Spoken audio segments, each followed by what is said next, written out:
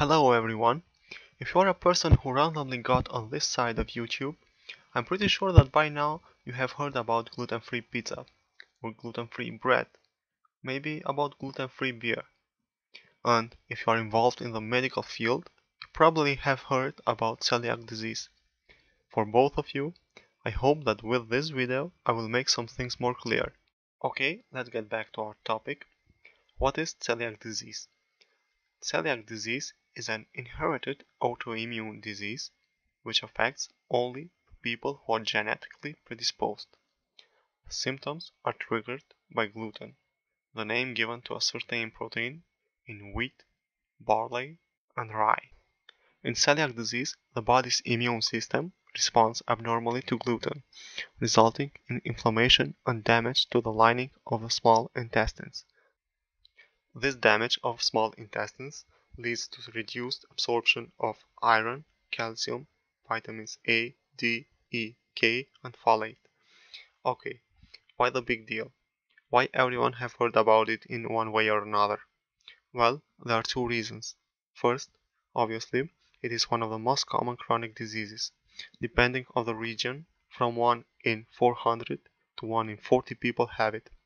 And the second reason is non-celiac gluten-related disorders, which I will be talking further on in this video if you are still here. The etiology is not known, but environmental, immunologic, and genetic factors contribute to the disease. One environmental factor is gliadin, which is a component of gluten, presented in wheat, barley, and rye, as mentioned earlier. The reason that we put immunological factor as a cause for the disease it is the presence of some serum antibodies, such as antigliadin, anti-endomysial, and tissue transglutaminase immunoglobulins. However, it is not known whether such antibodies are primary or secondary to the tissue damage. Genetics also appear to be involved in the celiac disease. Almost all patients with celiac disease express HLA DQ2 allele, but only a minority of people which express this allele have celiac disease. Okay, let's move on to the pathogenesis. To fully understand me further, firstly, I must explain some things. Gluten contains of two major protein fractions, gliadins and glutenins, both of which are the main cause of celiac symptoms. As we know, proteins consist of a chain of amino acids. But what is special about these gluten proteins is that they are very rich with glutamine and proline. This is a key pathogenic factor because the high proline content makes this protein resistant to gastric and pancreatic enzymes. Another thing that we should know is that these rich glutamine proline proteins bind to DQ2 and DQ8, which are represented on the surface of the antigen presenting cells. But wait, if someone who knows about this is watching the video, will say, the molecule that binds to HLA molecule should be negative, and gliadin is mostly positive, so there cannot be a connection. Well, in this patient, as we mentioned earlier, there are antibodies to tissue transglutaminase, which can deaminate glutamine, converting glutamine to negatively charged glutamic acid. So now the bond is possible. Now we can move on. Gluten is not fully digested because of its high proline content, and this gives rise to a number of large undigested gluten proteins. The proteins gain access across the epithelial barrier to the lamina propria, where they encounter tissue transglutaminase and antigen-presenting cells that express DQ2 or DQ8 that are ideally suited to bind those deaminated proline-rich proteins. After this, the antigen-presenting cells present the proteins to the T cells, which became activated and release cytokines that lead to tissue damage. Also, those cytokines activate B cells to turn into plasma cells and produce antigliadin, anti-tissue transglutaminase, and endomysial antibodies, very well known from before. So, this is the main mechanism of pathogenesis for celiac disease.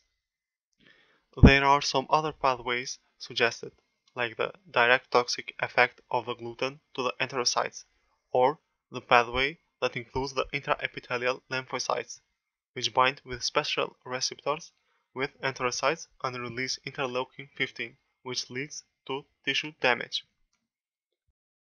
The pathology has two main characteristics, and those are enterocyte destruction and villus atrophy.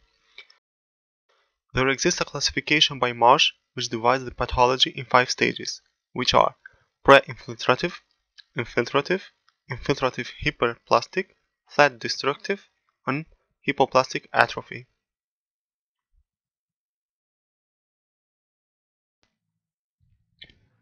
The symptoms of celiac disease can develop at any age, once gluten-containing foods are added to the diet.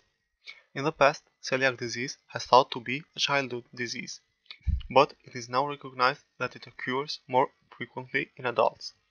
In children, the symptoms are failure to thrive, diarrhea, and bloating.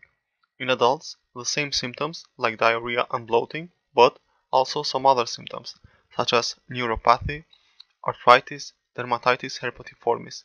Dermatitis herpetiformis is interesting in a way that there is a cross-link between anti-tissue transglutaminase and epidermal transglutaminase. Knowing that the epidermal transglutaminase is very similar in structure with tissue transglutaminase. In that place starts the inflammation, manifested as dermatitis herpetiformis. Now something that I mentioned earlier about non-celiac gluten sensitivity. Well, I can't talk very much about this because there is not enough scientific evidence, but some people claim to have celiac symptoms even though they are not sensitive to gluten. To understand more clearer the diagnosis, I will draw an algorithm, which is very useful into helping us to be more sure that we didn't miss anything in our way to the diagnosis. If the patient presents with celiac symptoms, first thing to do is to take a good medical history and a physical examination. Next, we measure the anti-tissue transglutaminase IgA in the blood, and if there is no abnormalities, then probably is not celiac disease. Otherwise, we continue with endoscopic duodenal biopsy. If the biopsy is normal, we shall consider other tests, such as endomysial antibodies, HLA, or repeated biopsy. But if the histopathology of the biopsy is the same as that of the celiac disease, then we have our definite diagnosis, and we can start the treatment. And by now, I'm sure that you have guessed the treatment. The patient should only avoid food that have gluten in them, such as wheat, barley, and rye. Sometimes, if there is an active celiac disease, the patient should take some vitamins, zinc, folate, and iron. Well, thanks for watching another of our lectures. If you like this video, please make sure to thumbs up and subscribe. Also, you can follow us on Facebook. See you in another video.